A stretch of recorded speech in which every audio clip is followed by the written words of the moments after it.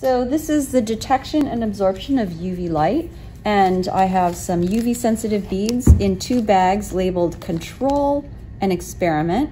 And you can see they're different sizes and different colors. Right now they're exposed to the indoor lighting where there's no UV coming to us in indoor lighting. And so the color of these beads is currently no exposure to UV.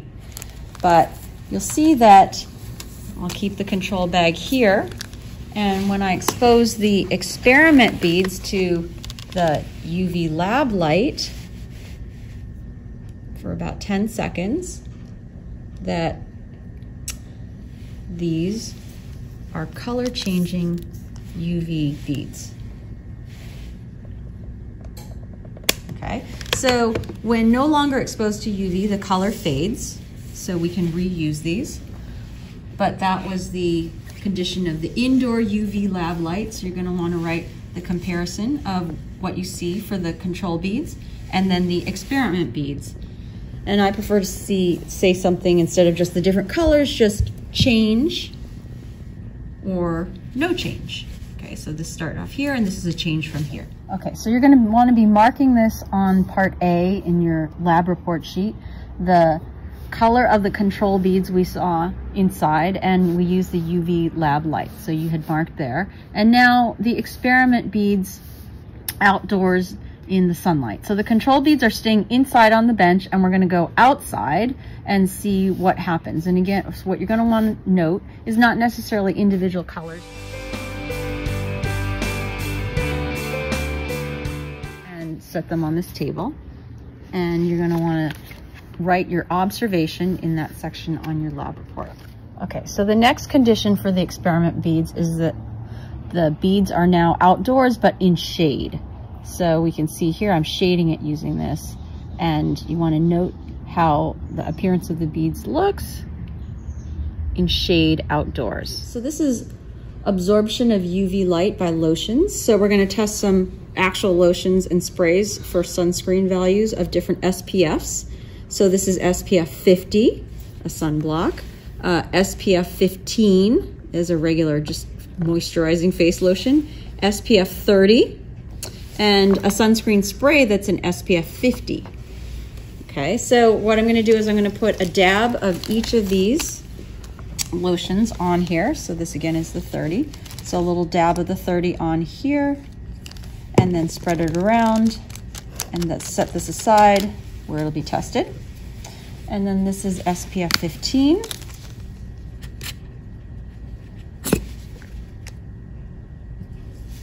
So put a dab on there, spread it around, and then set it aside to the testing area. And then SPF 50. Spread it around. Okay.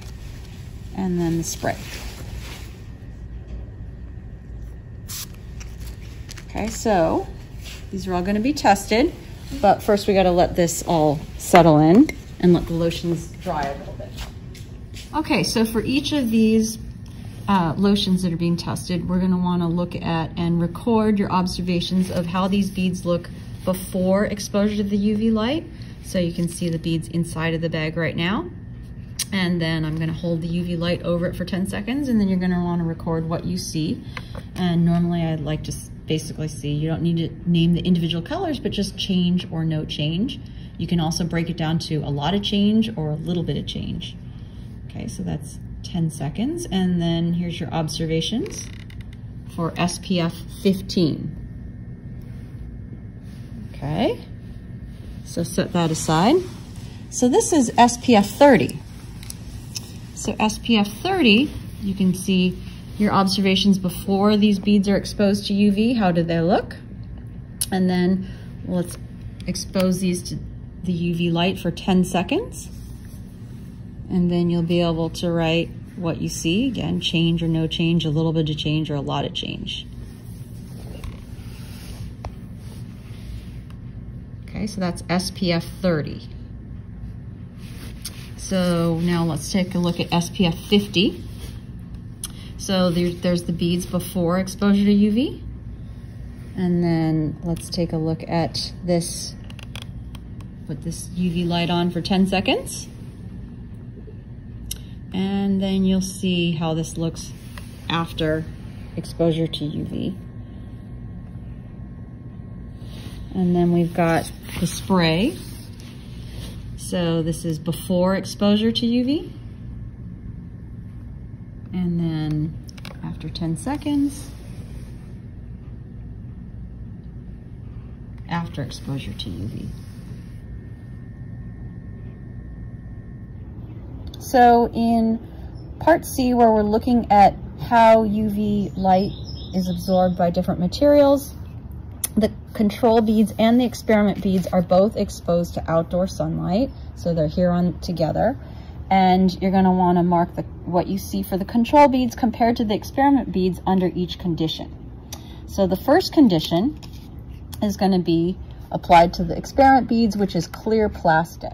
So you're going to want to note what you see the control, and then by comparison the experimental beads under the condition of clear plastic. Okay, so the next condition is the control beads compared to the experiment beads that have been shaded by opaque plastic. So let's see the colors, and you're going to mark what you see in comparison. So the next one is we're using UV cloth.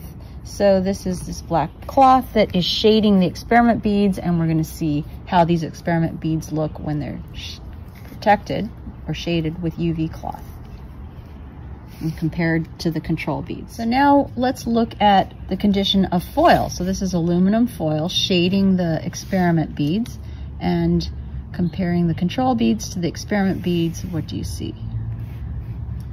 So here's a piece of plexiglass over shading the experiment beads, and so you're going to want to note the difference between the control beads and the experimental beads. So now this is a piece of blue paper that's shading the experiment beads. So you're going to want to write your observations, see how the experiment beads look when shaded. So here's some UV sunglasses. You can see the sticker on there, UV 400. That's protection from wavelengths below 400 nanometers. And then these are just some cheap sunglasses that had no sticker and just got for free. So let's test both of these. So here's the UV sunglasses shading the beads, and then let's pull them so you can see the color. So there's the beads after being protected by the UV sunglasses. So now we have the cheap sunglasses that are shading the beads, and let's take a look at what protection they afford. Remove the sunglasses and take a look at the beads control versus experiment.